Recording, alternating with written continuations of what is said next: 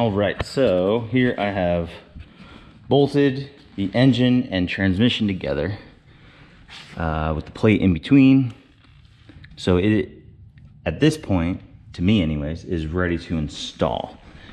I kind of made, I guess this is the little wooden, because I don't need a permanent, I don't need like a metal engine stand on the floor, because I don't plan to store very many engines. So I had a 2x4, just a permanent thing for it to sit on and be kind of cradled while I put, and I had made this to just set the transmission on. And then I had it on like a furniture dolly to move around. And then when it came time to bolt them together, you know, it made it a little easier to kind of put the two together there. And then I also got a new clutch cable and quadrant. So they recommended with the clutch, the Ford Performance clutch, that you install a new clutch cable and quadrant, because the plastic old quadrant would just break because of the extra pressure from the new clutch. That was a recommendation. I guess they're not trying to say like, oh, it's definitely gonna happen, but at the same time, it could happen. So I was like, you know what? I'm just gonna replace it. I don't wanna have to deal with it. And then this one is actually adjustable, not on the firewall, but down here by the at the end. So once you put it in the clutch fork, and that's what I did also as well, put a new clutch fork and all that. So once you put that cable through there and tighten it up, then there will be, so you can kind of see how that all, you know, if you're doing this as well.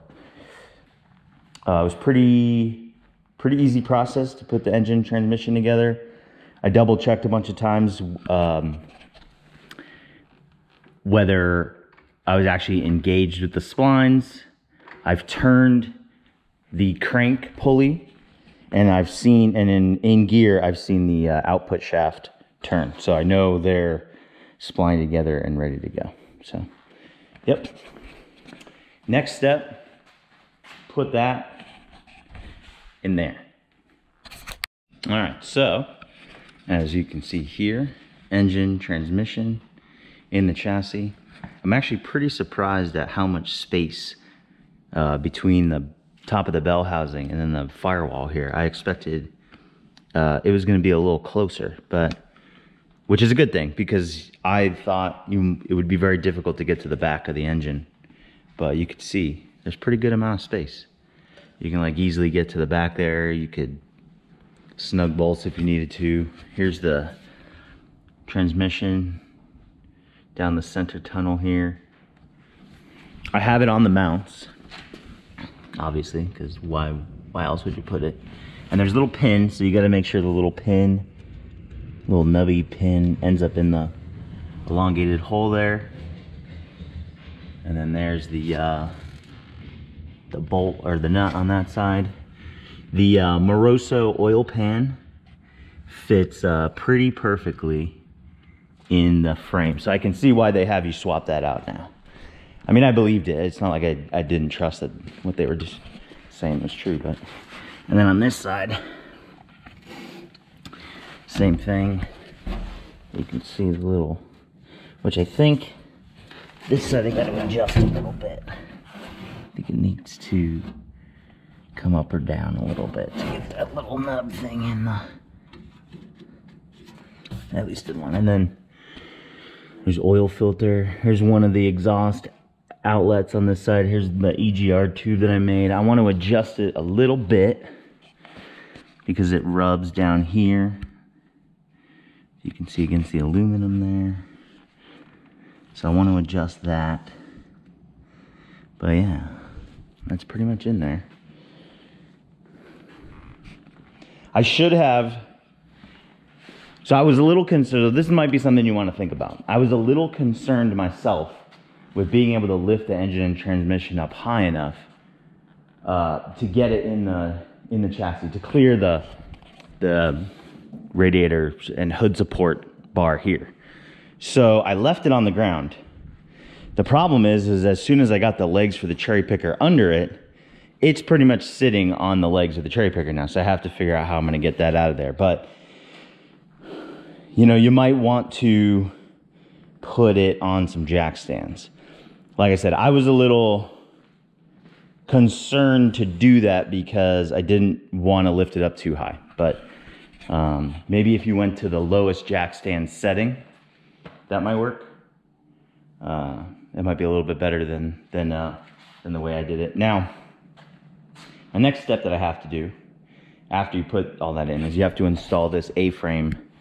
This is the mount. This is going to be the transmission mount. So I was actually thinking that the transmission would end up, I don't know if you can see the mount there, would end up in that hole, which is part of the chassis.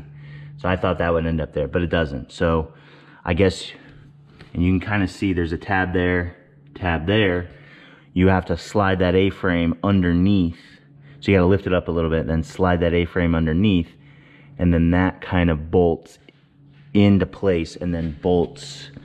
And they say you don't need any spacers. This bolts then to the bottom of the transmission. So that's one of my next steps after I want to get that other mount a little bit better aligned. But yeah, progress. Little by little. So that's it for now. I might do some adjustment here, and then I might do another little update just to kind of show you little things that I've adjusted. So there might be an end to this video other than this right here. All right, so I put the A-frame, you can see the A-frame is now in there. 2 big bolts in the back.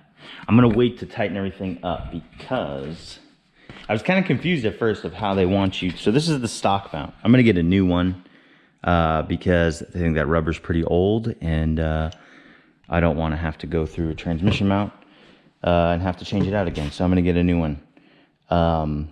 That comes, so these 2 bolts bolt into the top, onto the transmission and the tail shaft. And then these 2 will go through the slotted holes in the A-frame that you can kind of see down in there. So you'll see that you got the bolts. You can see they kind of go in here on the mount. So I'm gonna leave that loose for now. And then I will eventually slide it up in there and get it situated and bolted in. I've got the, I readjusted, kind of moved around the engine a little bit, so it slid those little nubby button pieces into the slots there. And then I started to kind of lay out wiring and just kind of look. I got to go through all that, kind of figure that stuff out. But little by little,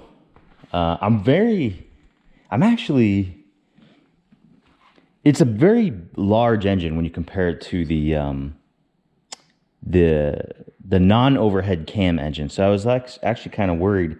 I thought I was going to be like right up against it, but they've really spaced it out very nicely in here. So I'm actually kind of pleased with that. And it's sitting up a little high in the front, but that's, I believe, because my air pressure is out of my rear tires here. That's another thing I got to do is, since I went bigger front brakes, you can't use these 16-inch wheels anymore because it doesn't clear the brake caliper. So that's another thing I got to do is get some 17-inch wheels so I can clear that. But yeah, because those are the original Mustang wheels. But like I said, getting there little by little. And that's, so getting it in there. I probably should have videoed this part. So I'll go over kind of, I did it by myself. I used a cherry picker, and I used one of these load adjusting slings. And then I went to these, let me see, I wanna make sure I picked the right ones. Yeah, I think I went to this one and this one on the front. So that's the top of the head, it's pretty strong.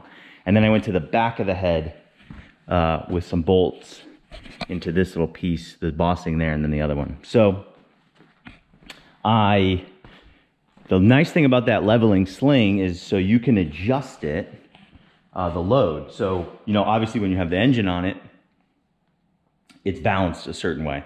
Then when you put the transmission onto it and you have all that weight from the transmission, it's going to be off balance. So you can level it and to pick it up with that leveling sling. And then what I had to do essentially was lift it up, you know, over this. And then I had to tilt it with the sling and then slowly but surely keep pushing it back, keep pushing it back, keep leveling it, keep going down, keep leveling it, and then you get it to clear. There's like this bar that runs across here. The shifter has to clear. And then you just slowly have to just ever so slightly keep moving it back, moving it back, moving it back, moving it back until it gets, you know, back to that spot there. And that's about where it sits. And I was like a little concerned at first because I actually thought the mount part of the transmission was going to go back against the mount on the frame, but it doesn't. That's what that A-frame is for.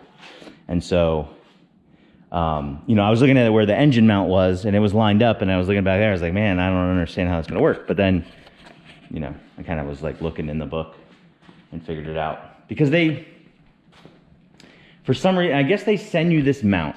So this is an adapter for a 99 to 04 transmission.